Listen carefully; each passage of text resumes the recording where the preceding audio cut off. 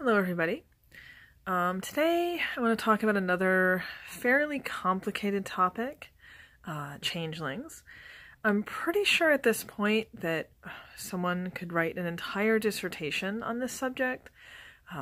Knowing academia, somebody probably has written an entire dissertation on this subject.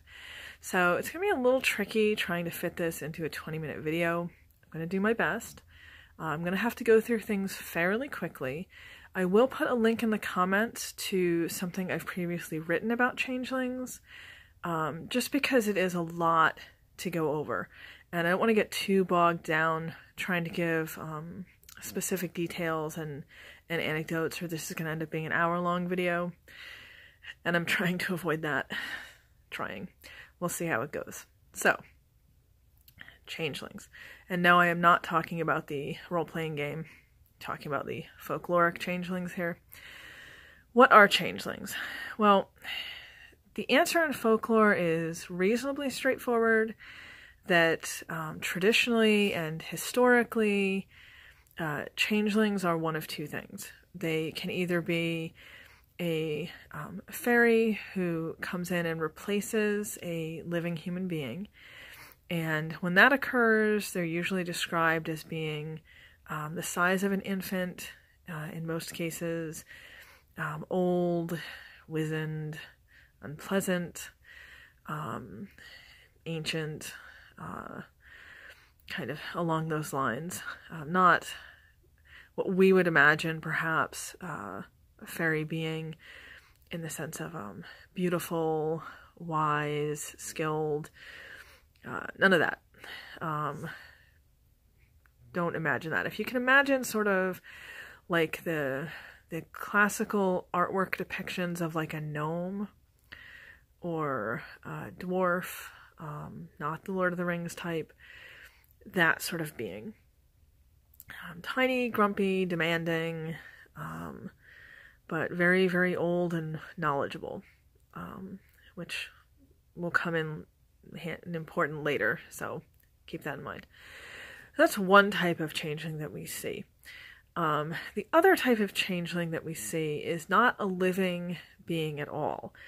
It's actually an inanimate object that has been glamoured, that has been enchanted using fairy magic to appear to be the human that has been replaced. And often when we see this appearing in anecdotal material, it's a piece of wood. A piece of wood or a twig or a stick or something along those lines that has been made to look like the person. So when we're looking at classic sort of folklore changelings, this is what we're talking about. It's either an older, I use the word older a bit in quotations because obviously we're talking about otherworldly beings. Age is a little bit of a fluid, ambiguous concept, but they're described as being physically appearing older. Or it is not a living item at all, it's an inanimate object. And that, simply put, is what a changeling is. And then fairies, by means of their magic, their glamour, make either this other fairy or this inanimate object look like a specific living human. Often in the case of changelings, an infant. That's sort of the most well-known example, but not always. We do have stories, folklore and anecdotes relating to adult changelings, adults who are taken as adults and replaced with changelings. So that does happen. In those cases, it's usually women who have just given birth or new brides that are taken. Although I can think of at least one example, I believe from Yeats, although it might have been Lady Wilde, of a young man who was taken and a changeling was left. So when we're talking about what is a changeling, that is what they are. Fairies use their magic, they take a human, they replace the human with one of their own. Why do fairies take humans? That is a much more complicated and layered question, but it is sort of intrinsic to the whole topic of changelings. In some cases, we can tell from the stories that they take them in order to change that person into a fairy, which is definitely the topic of another video, although I did touch on it in the one about fairies and the human dead.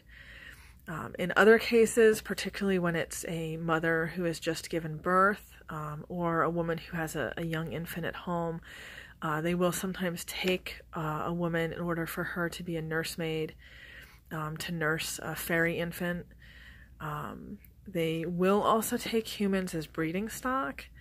I know people hate hearing that because we do have this super romanticized view now of fairies, and I think this is a case where urban fantasy and modern novels have not done us any favors, because we have this kind of newly embedded idea in modern American culture that there's this sort of romantic thing that goes on with humans and fairies. I'm not saying that never happens. There's a whole video on fairies and humans and sex, after all, but even in that video, I did mention that often does not end well for the human. And when those sorts of things happen, arguably, when we look at the anecdotal material and the folklore, there are usually ulterior motives on the fairy end of things. We don't always understand what they are, but at least in some cases, it appears to be entirely for the purpose of procreation.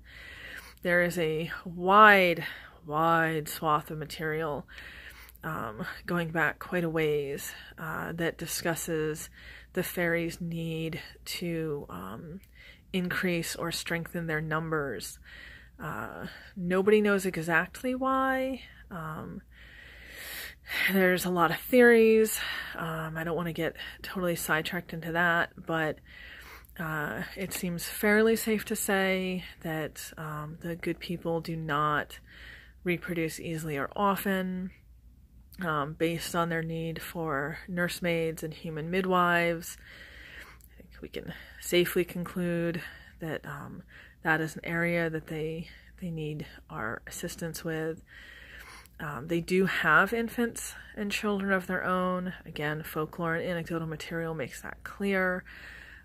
There's a story in the Duchess IE database, that collection of anecdotal stories and folklore collected by children in Ireland in the early 20th century, where a man talks about being invited into a fairy fort to witness at a fairy baptism.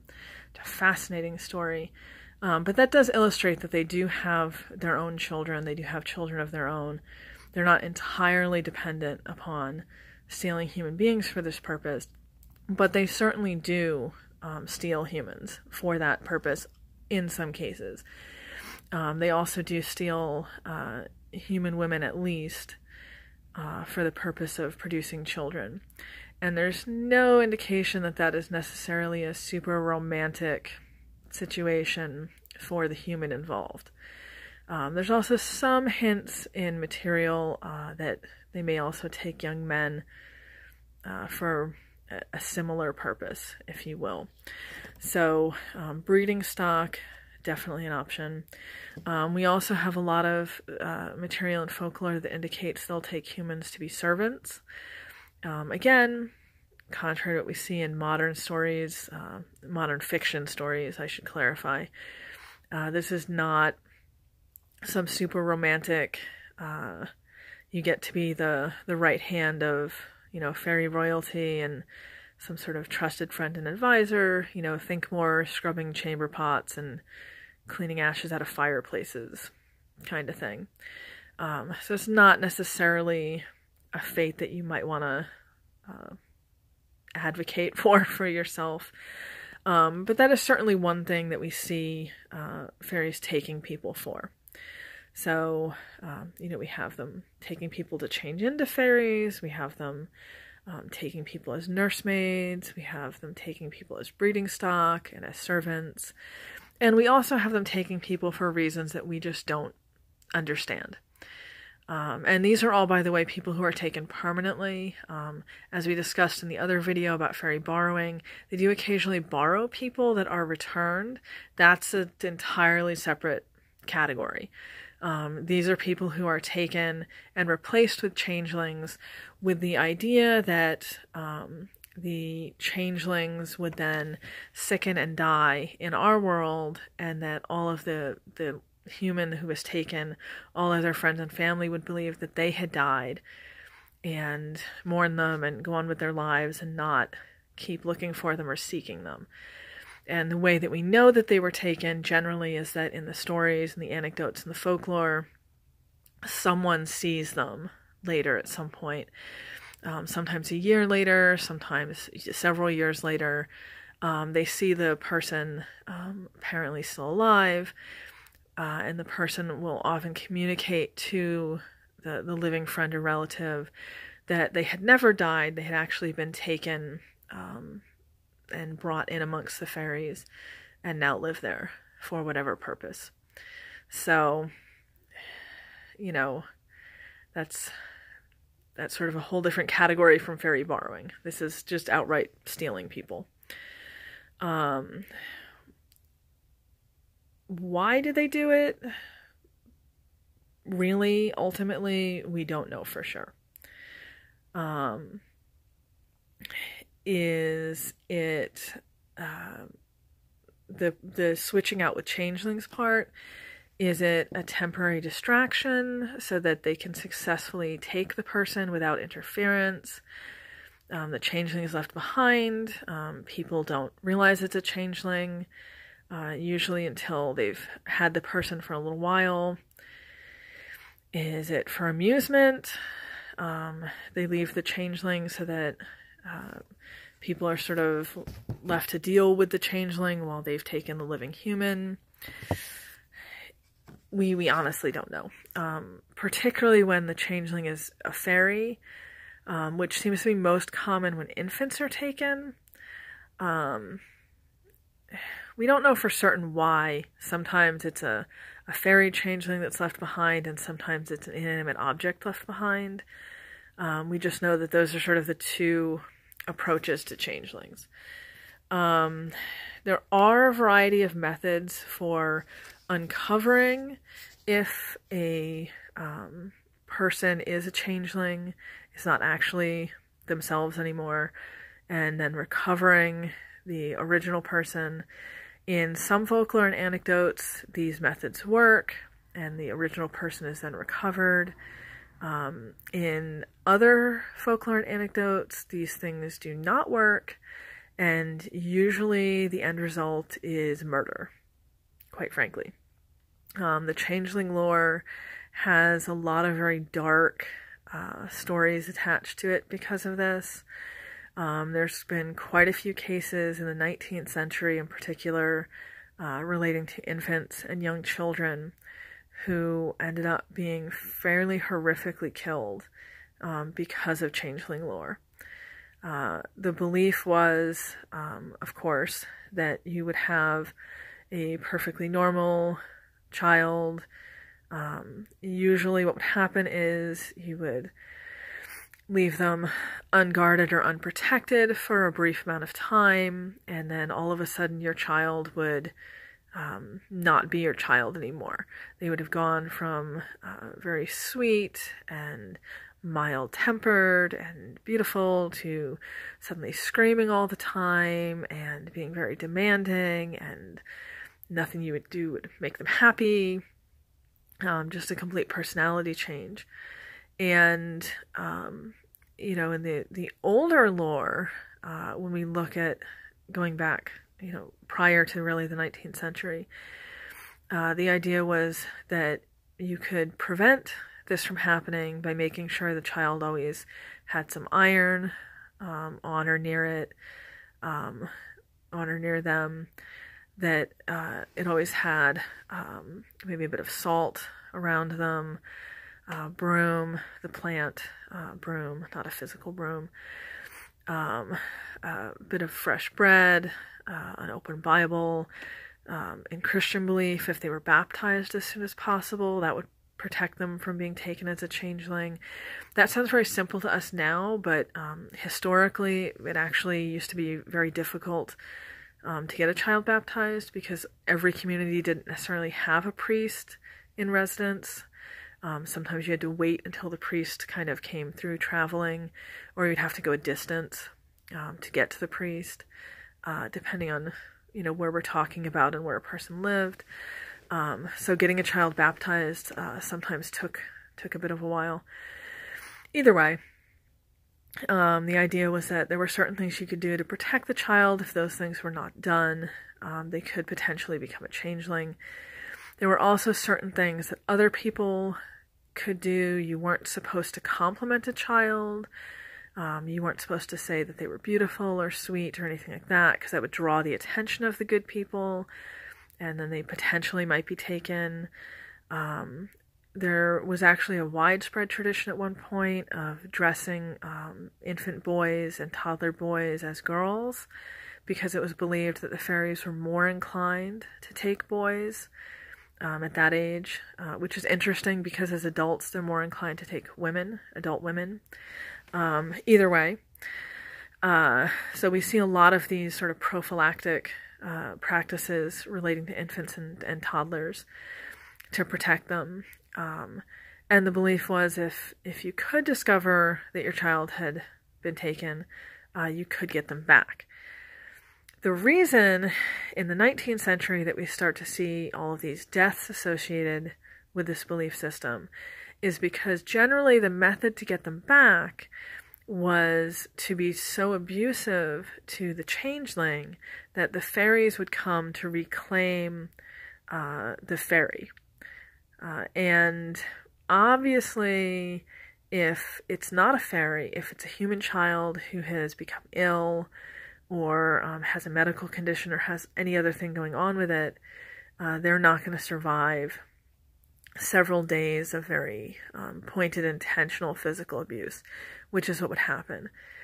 I could get into listing it, but I'd really rather not, because it is fairly horrific in many cases. In the most mild cases, I guess I'll say, they would just be neglected. They would be put outside and left to scream and cry, with the theory that the fairies would then come and take the changeling back and then leave the original child. In other cases, it was not that pleasant. There's at least one case on record that I've read about where a child was drowned, if that tells you anything, and that was one of the more pleasant ones. So it's just the treatment of these infants and children who were believed to be changelings was it was pretty ghastly.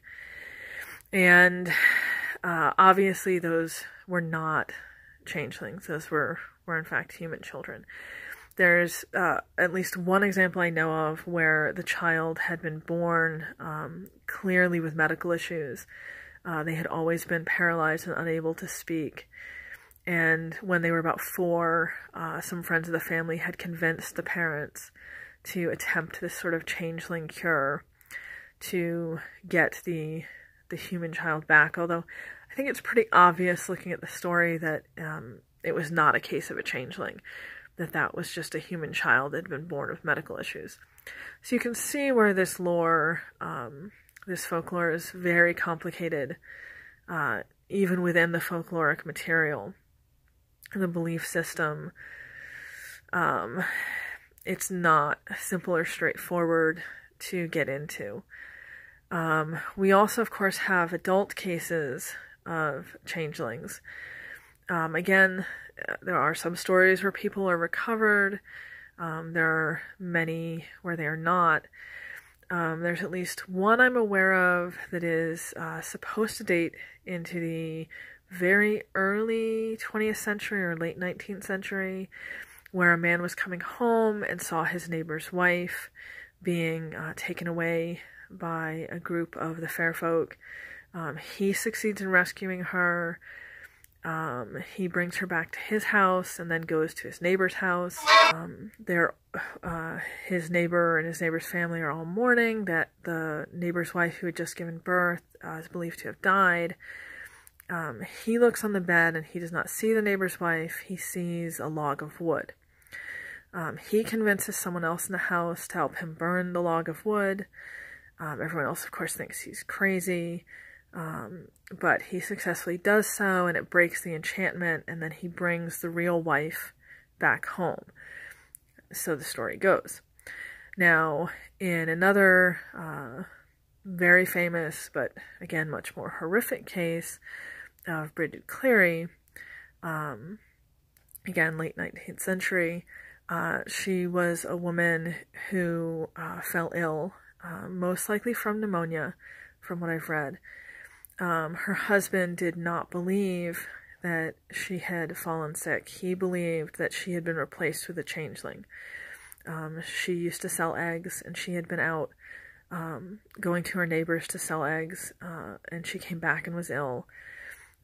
He believed that she had been replaced with a fairy, and along with several relatives, undertook to cure her and get his real wife back, and was forcing her to drink a mixture of herbs, throwing urine on her.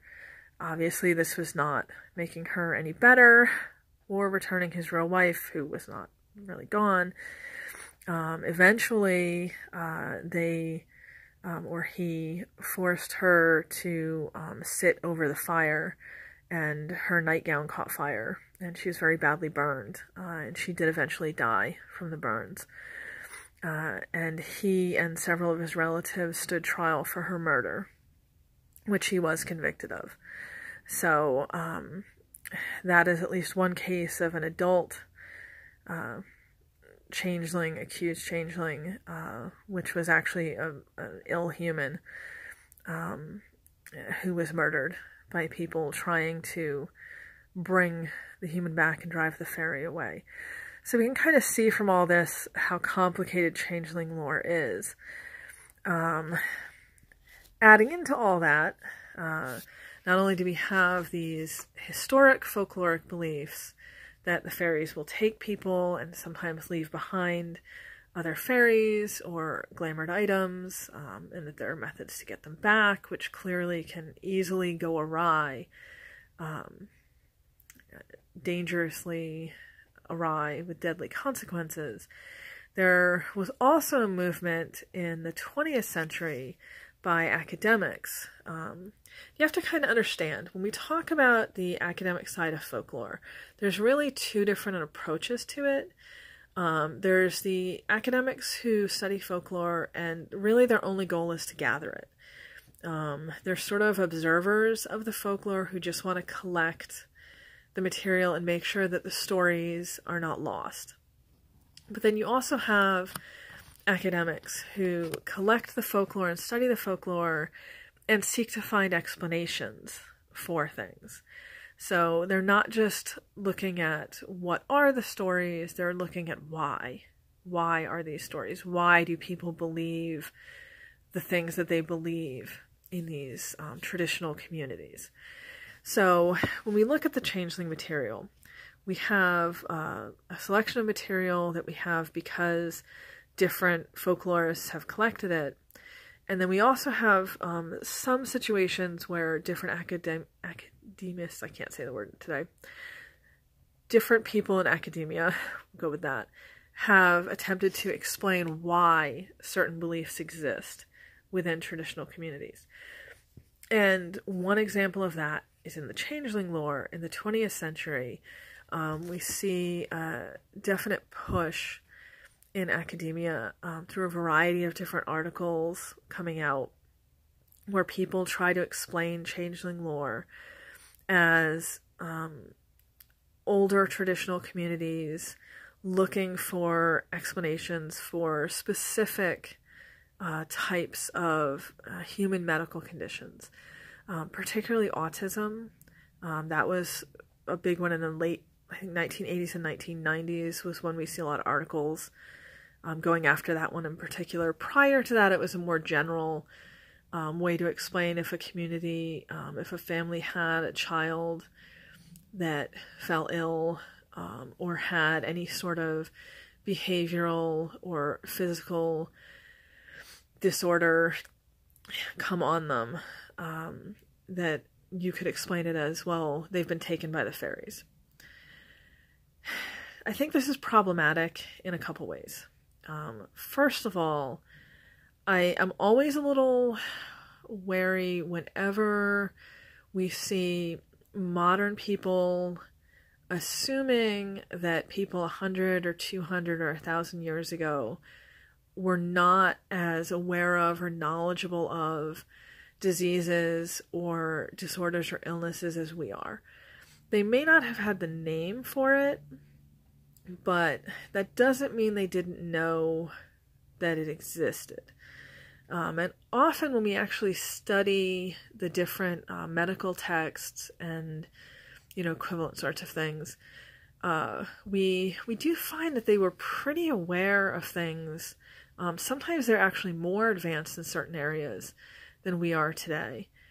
So I'm a little skeptical that people would have been totally unaware of sort of really the wide array of children's behavioral and medical disorders that kind of get blamed by modern academia on changelings.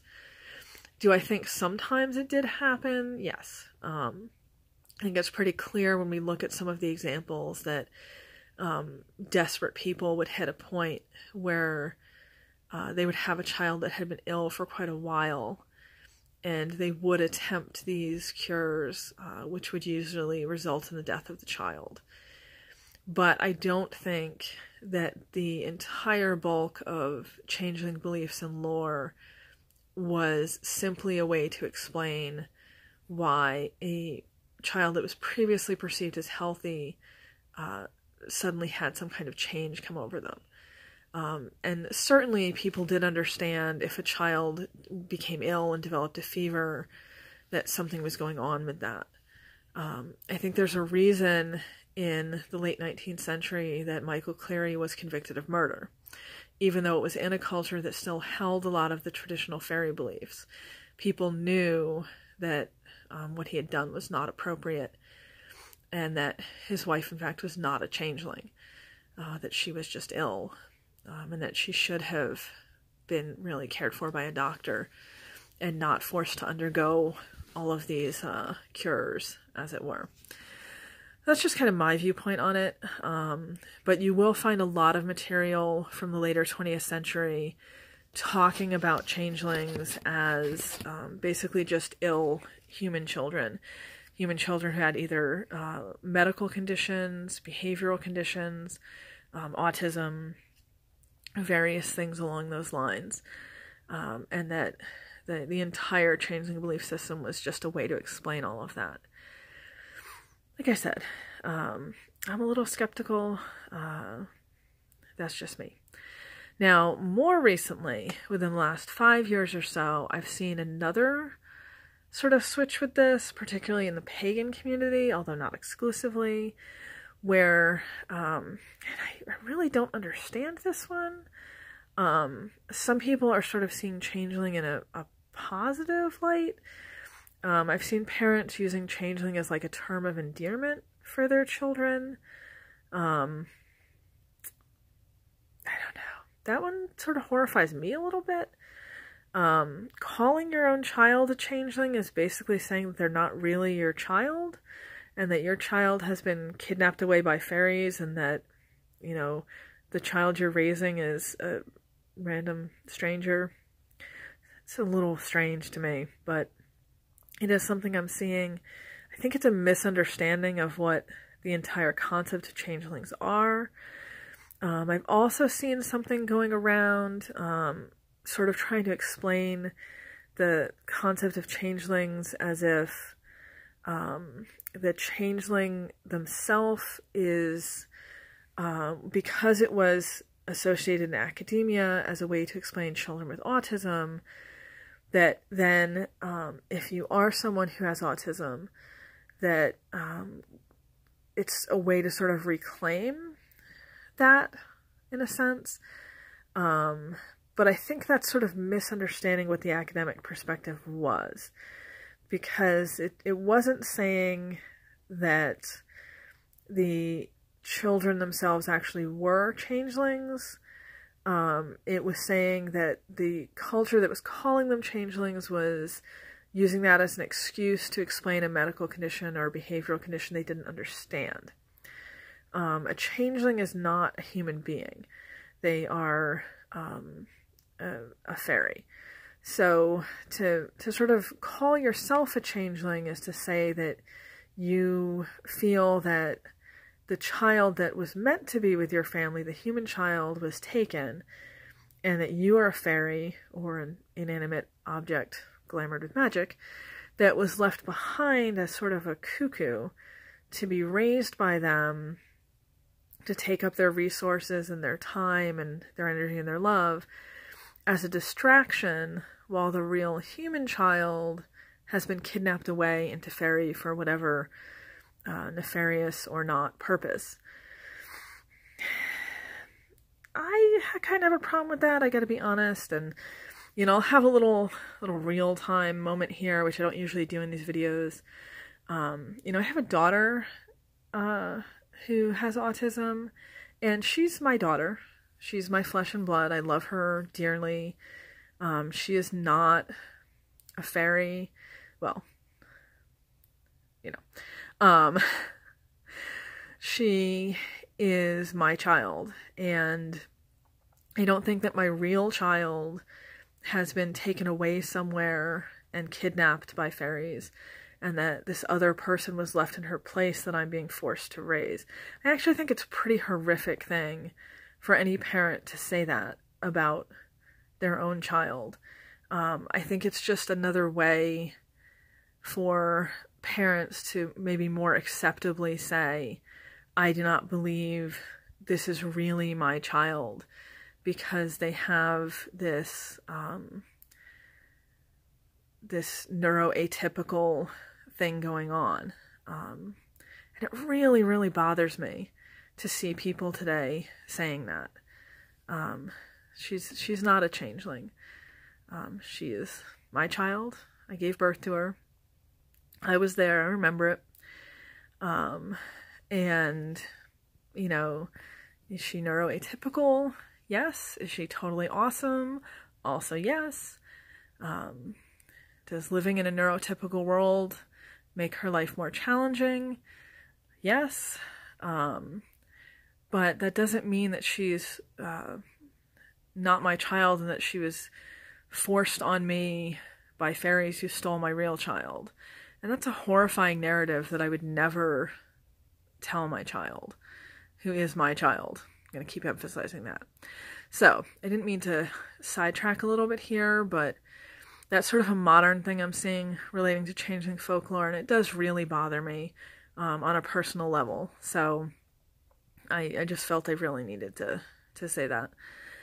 I think when we talk about changelings in a modern sense, it's important to remember a changeling is not a human being. A changeling is a fairy, or an inanimate object, glamored to look like it's alive. But putting that second definition aside, a changeling is a fairy.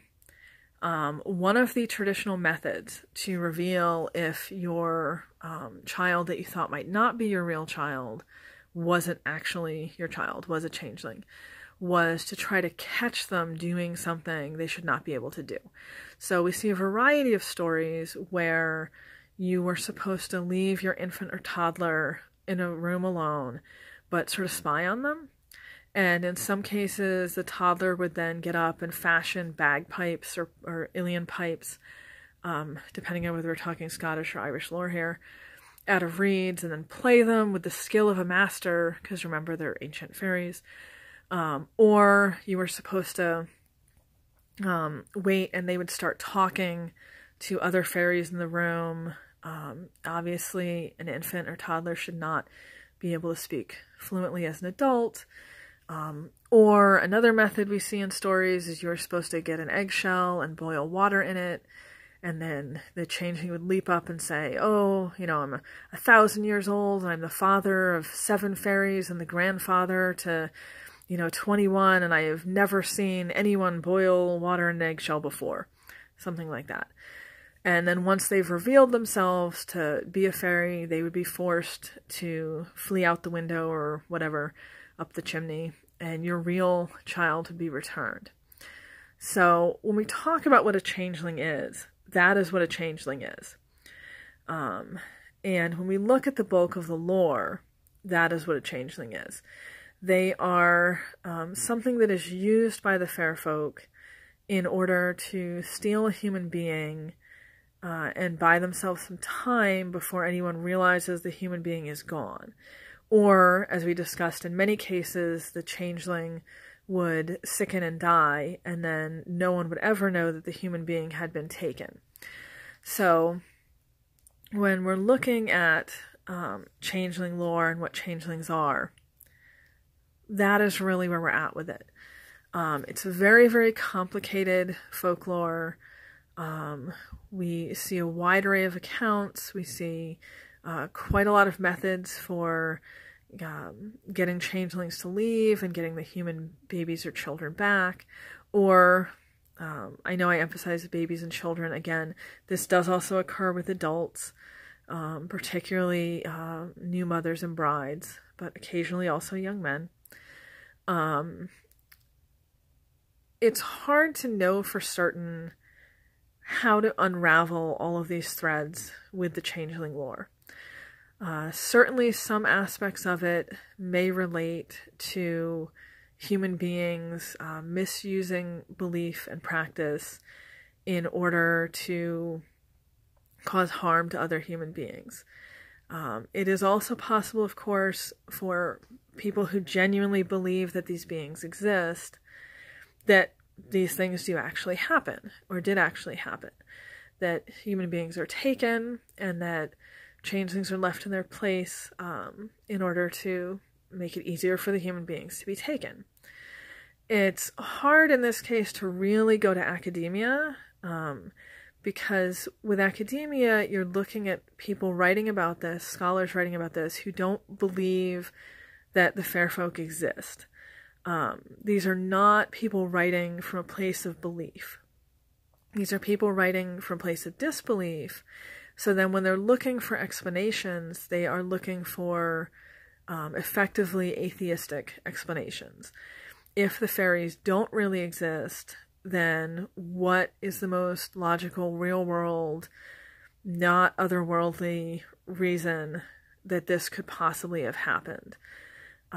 Which is where we get the idea that it was just always an explanation for human children who were ill or had behavioral issues.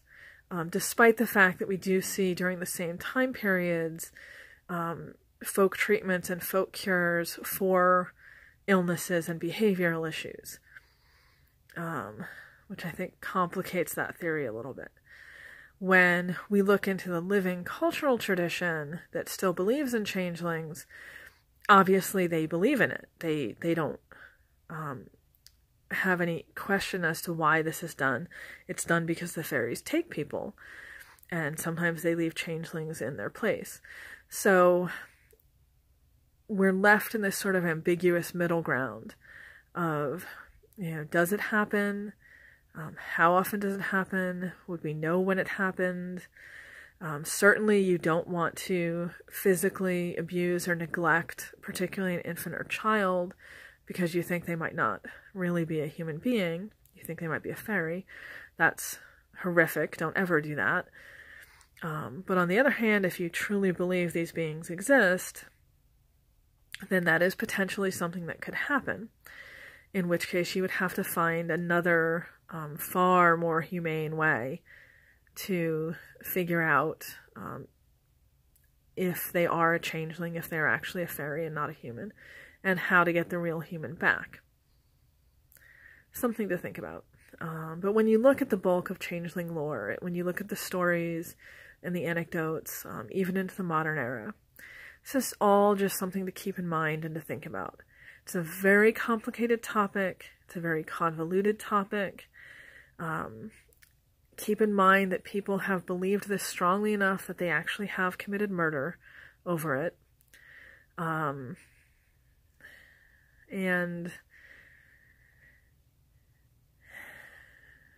it is something that continues as a belief to this day, hopefully without any more murder. But it is also something that I think we need to be extremely cautious about twisting in a modern context and making into something that it is not, and that it was never intended to be. Changelings are not human beings. They just simply are not. That is not what they have ever been. That is not the definition of what they are.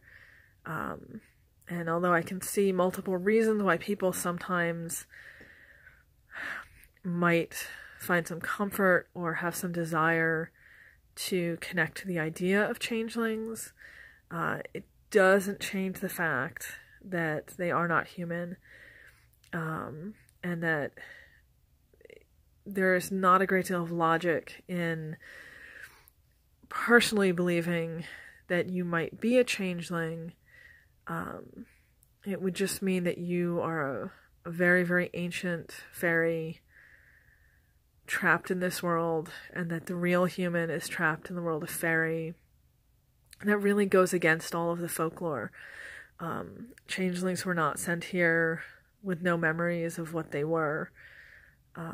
Just not how that worked. I know it happens in modern novels, but that's not what happens in the folklore and the anecdotal material. So, just some things to give some thought to. I know modern fiction has some great storylines. I've actually read a good series of books based on the idea of a changeling who finds out she's a changeling, she's a pixie, and then helps get the original human child back and goes on into shenanigans and adventures. But just give some thought to the actual folklore and what changelings really are, and how that may or may not fit into modern beliefs. I guess I'll leave it there today. I know this is another long video. It's a very complicated topic, and I will link to that article that I wrote in the comments. Have a good day.